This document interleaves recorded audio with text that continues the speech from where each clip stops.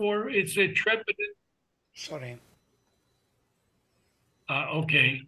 It is a trepidant and motley multitude. Two interesting words here. Trepidant means trembling with fear. Trembling with fear. And motley, that means sort of having elements of great variety or incongruity. So we have a multitude that's trembling with fear, and it's a great variety or incongruity, heterogeneous mixture of beings. A strange pell-mell of magic artisans. Pell-mell here is a confused mixture, something that is headlong, frantic, disorderly haste. And artisans, of course, are craftspeople. So Sri Aurobindo is using a lot of interesting words here. A strange pell-mell of magic artisans. Well, why are they magic? Because they have this possibility to mold the plastic clay of life. A strange pell-mell of magic artisans was seen molding the plastic clay of life. And what are they? An elfin brood, an elemental kind. Elfin, of course, is usually we understand it as small, man-like beings that are mischievous. They certainly are mischievous. Brood is offspring, one family, species, a group. Elemental kind, very primitive, very simple. So now we come to this astonished by the unaccustomed glow, as if imminent in the shadows, started up imps with wry limbs and carved beast visages, sprite prompters, goblin wizened or fairy small, and genii, fairer but unsouled and poor, and fallen beings, their heavenly portion lost, and errant divinities trapped in time's dust. A lot to go through here. Oh. We see that this elfin brood, this elemental kind, is astonished by this unaccustomed glow, this light that Ashwapati is bringing. As if imminent in the shadows, these imps started up. Started up, of course, began with wry limbs. Wry is, often we say he had a wry look that is twisted into an expression of disgust or disappointment or annoyance. So imps with wry limbs, these are limbs that are twisted into these expressions, and carved beast visages. Visages are appearances, aspects. Now he's going to get, you see, he's already told us elfin brood. He's told us about imps. And now he's going to talk to us about some other things, some sprite prompters, goblin wizened or fairy small. Sprite prompters, he hyphenates the word here, and they are elves or fairies or even goblins, but they incite and they often move others against their own will. Goblin is, again, a grotesque sprite that is mischievous or malicious towards people. Now he says, goblin wizened. We speak of someone who is wizened with age. The face is wrinkled and the body it looks a bit frail, wizened, shriveled, or wrinkled with age. So these sprite prompters, goblin wizened,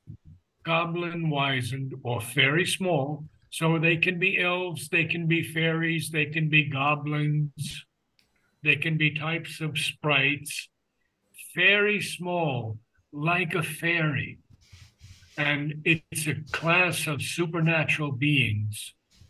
They're generally considered as having a diminutive human form, but they possess magical powers. And they also intervene in human affairs. Now he's going to talk about genii, fairer, but unsouled and poor. Genii is from the Arab jinn, or DJIN, or JINN, and that is a collective class of spirits. Some are good, some are evil, and many are supposed to interfere powerfully in human affairs. So we have all of these things that Sri Aurobindo gives us, and now this shocking thing, and fallen beings, their heavenly portion lost, and errant divinities trapped in time's dust. These are the ones who have gone against the will of God. They're fallen beings. They may even be errant divinities, divinities who strayed from the proper course or the proper standards, and therefore they're trapped in time's dust.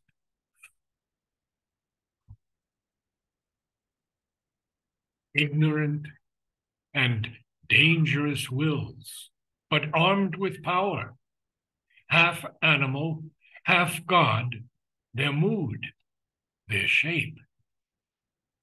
Out of the grayness of a dim background, their whispers come, an inarticulate force, awake in mind, an echoing thought or word. To their sting of impulse, the heart's sanction draw, and in that little nature do their work, and fill its powers and creatures with unease. Now, I think all of us, well, maybe not all of us, but many of us have said things, allowed things to come out of our mouths that we didn't mean.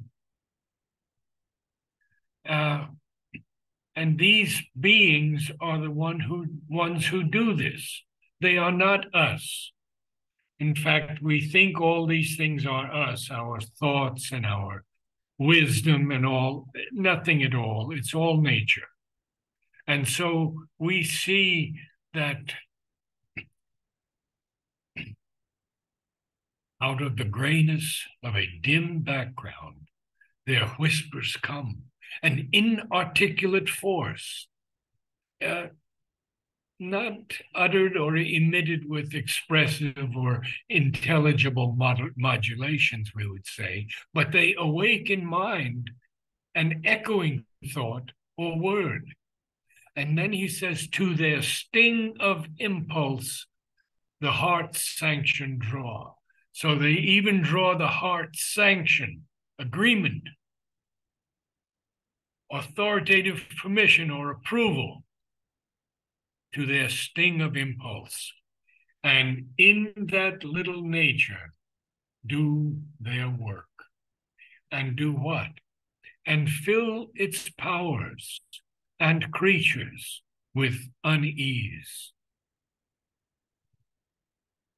And now he's going to take us even deeper, because we have to know that these planes of existence actually exist, and Sri Aurobindo is the one who has studied them, climbed up this stair, and found out their good and their weak points. So we see next, it's seed of joy. There is a seed of joy in all of us. And they curse it with sorrow's fruit. They put out with error's breath its scanty lights, and turn its surface truths to falsehood's ends. Its small emotions spur, its passions drive to the abyss or through the bog and mire, or else with a goad of hard, dry lusts they prick, while jogs on devious ways that nowhere lead life's cart, finding no issue from ignorance. A lot to go through here. So these beings who approach us when we are weak or when we are open, and we see that constantly in these homes for the insane, the deeply troubled, and they sting the heart's sanction. They draw it with a sting of impulse, and they do their little work. It's not a huge work, but for some people, it's life-changing towards the negative. And they fill its powers and creatures with unease. Then he tells us now, it's seed of joy, life's seed of joy. They curse with sorrow's fruit. Put out with error's breath its scanty lights, the scanty lights of joy, and turn its surface truths to falsehood's ends. Its small emotions spur, its passions drive to the abyss or through the bog and mire. I have felt anger in myself when I knew it was not my anger. And I was livid with anger at times toward myself or toward things or toward circumstances. And I was used by these beings. I tell you honestly, this is my experience. Then he has a colon after the word mire, and he says, or else, with a goad. A goad is a long stick. You know, the little boys prod their goats and their cows with a goad. And to prick something is to urge it on, to spur it, or else with a goad of hard, dry lusts they prick, while jogs on devious ways that nowhere lead life's cart, finding no issue from ignorance, no result from ignorance, jogs on, pushing on, nudging on, moving with a jolting rhythm, bumping, jerking. Now, to sport with good and evil is their law. So they have a law, these gods of this plane, of the little life, these godheads. They lure to failure, luring to failure and meaningless success. Oh, what a line. Luring to failure and meaningless success. All models they corrupt, all measures cheat, make knowledge a poison, virtue a pattern dull, and lead the endless cycles of desire through semblances of sad or happy chance. What did they lead it to? To an inescapable fatality.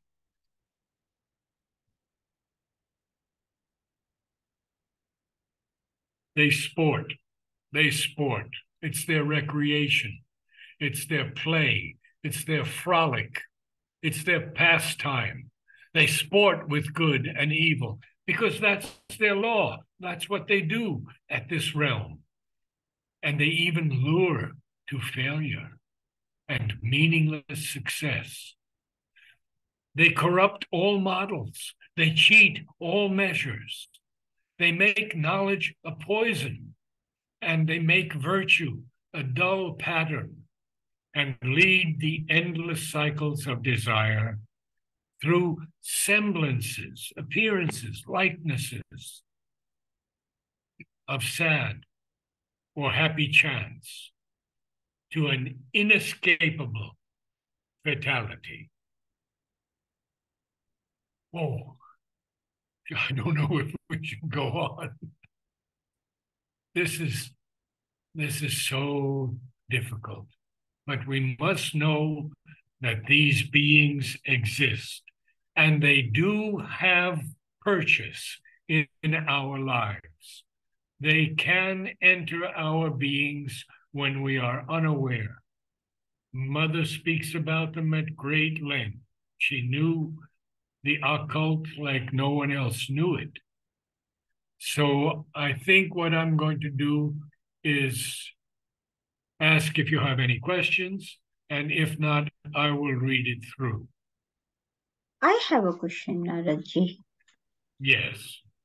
This is amazing because I have, like you said about your own experience with anger, I have lived it and I'm learning it for the first time in my Can life. you speak a But little louder? I can't hear you, Falguni. yeah, I yeah, can't yeah. hear it. Can you hear me now? Is this better? Yes. Yeah, thank you so much for reading this. I've experienced this uh, through myself or through others. And my question is, how do we protect ourselves? It's a very good question. Huh? How do we protect ourselves? The only way I know is by constantly calling Mother. And today I was with Vasanti and Jayanti for hours, and Jayanti spoke about these beings and how Mother would protect her every time she called. She said every time, not one time did Mother not help her. She helped her every time.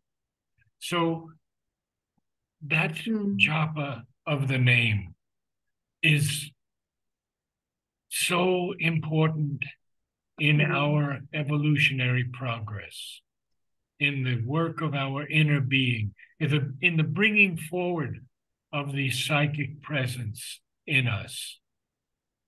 It is only through Mother that we can make this great progress. Thank you.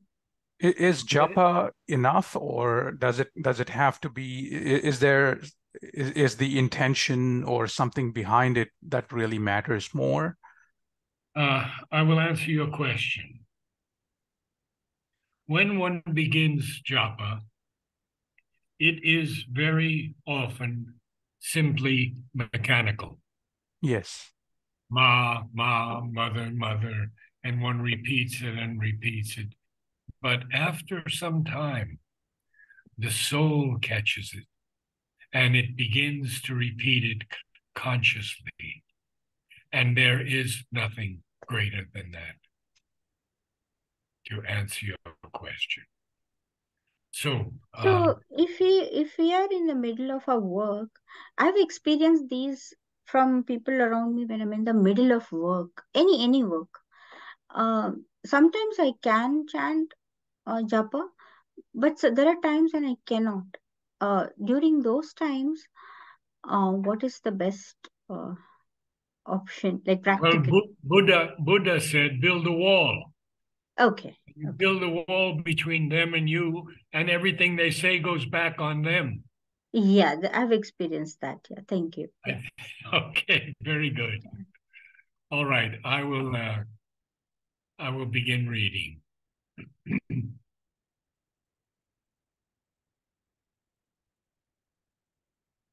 A trepidant and motley multitude, a strange pell-mell of magic artisans. Look at the music here. Motley multitude, magic, mel. Oh, the alliteration is so beautiful. We should sometimes talk more about the mantra in Savitri, the music in Savitri. But let's leave that for another time, and I'll read now. A trepidant and motley multitude, a strange pell-mell of magic artisans, was seen molding the plastic clay of life, an elfin brood, an elemental kind, astonished by the unaccustomed glow, as if imminent in the shadows, started up imps with wry limbs and carved beast visages, sprite prompters, goblin wizened, or fairy small, and genii, fairer but unsouled and poor, and fallen beings, their heavenly portion lost, and errant divinities trapped in time's dust. Ignorant and dangerous wills, but armed with power, half animal, half God, their mood, their shape. Out of the grayness of a dim background, their whispers come, an inarticulate force, awake in mind an echoing thought or word. To their sting of impulse, the heart's sanction draw, and in that little nature do their work, and fill its powers and creatures with unease. Its seed of joy they curse with sorrow's fruit, put out with error's breath its scanty lights, and turn its surface truths to falsehood's ends. Its small emotions spur, its passions drive to the abyss or through the bog and mire, or else with a goad of hard, dry lusts they prick, while jogs on devious ways that nowhere lead life's cart, finding no issue from ignorance. To sport with good and evil is their law, luring to failure and meaningless success.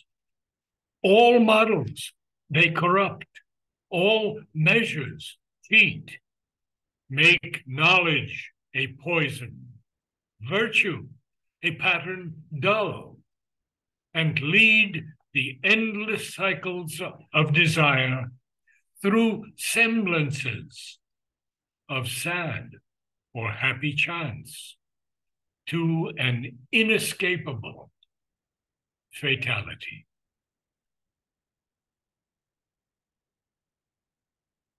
Any final questions? Any thoughts, Vladimir? Well, one thought comes to mind that these are the powers of nature, which by this fighting and leading to fatality are actually providing the space for new creation, for new interference of the divine, for new powers to enter and to make new order. They don't, that's why they are permitted to work, because they are helping to clear up the space. We cannot just pile up good things. We need to introduce more and more new powers of the divine. And for that, they work also for the divine, these powers. Well, this is, of course, the what the Asura does. Right. And why he is permitted to do his work. And he's permitted. And Mother says, but they are also my children. Right.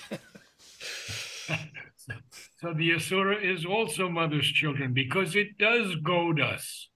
It goads us perhaps into doing right at times when we see that we are doing wrong. Right. But this is not, what shall I say, a